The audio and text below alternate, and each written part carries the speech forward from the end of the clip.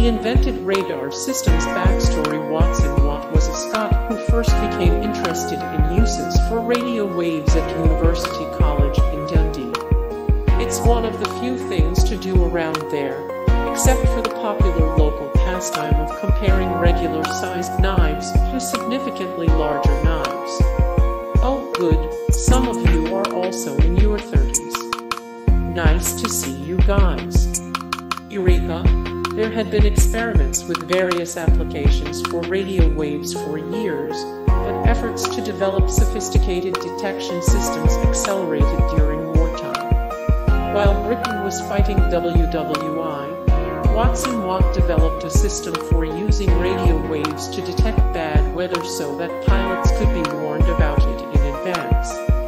Then, in 1935, Watson Watt published an important paper called The Detection of Aircraft by Radio Methods, which attracted the interest of the Air Ministry.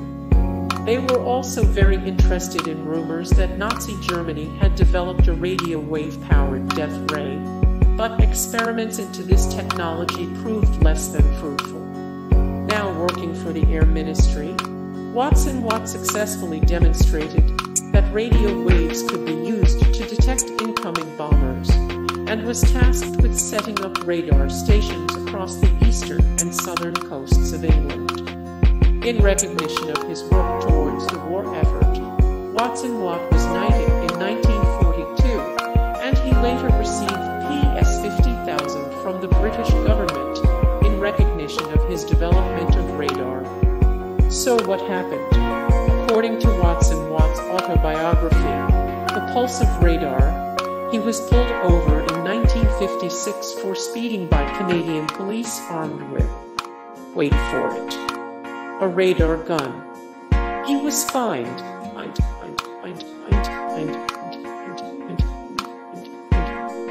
$50 in Canadian dollars. About in dollars today, actually, no, I still have no idea. There is even a poem, Rough Justice, attributed to Watson Watt, noting the irony of the whole affair. Pity Sir Watson Watt, strange target of this radar plot. Vladimir Pokhilko.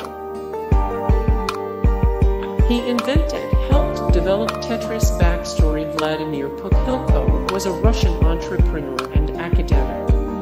He and friend Alexei Pajitnov, a computer programmer, started a series of businesses together, including the gaming and 3D software technology company Animatech. One of Animatech's most popular products was Elfish, an MS-DOS fish tank simulator that was stored on 5 separate diskettes.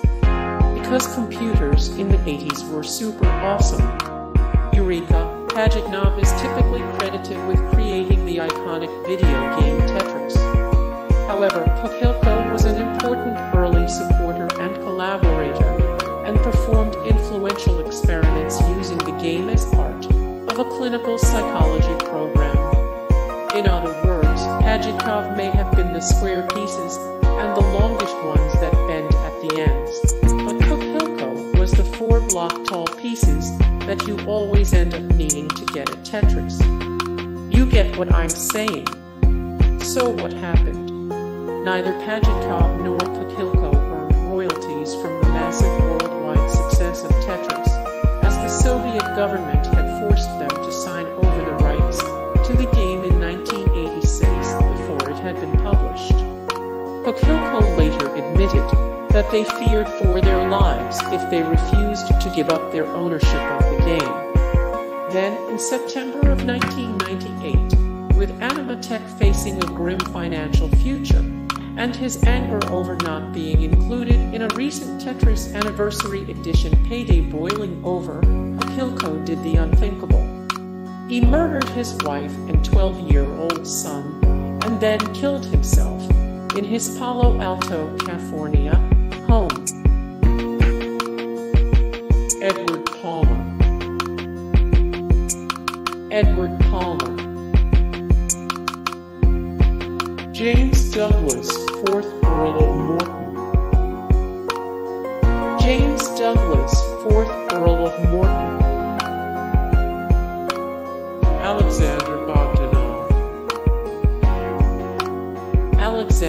Bogdanov,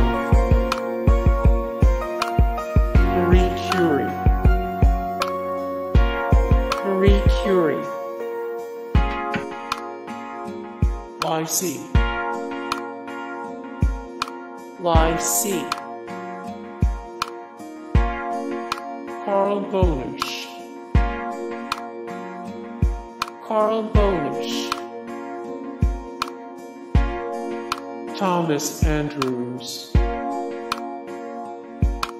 Thomas Andrews, Fred Duesenberg, Fred Duesenberg,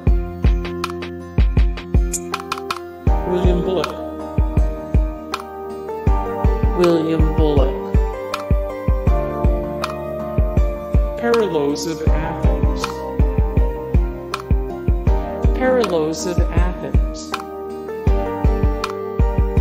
Gary Kremen,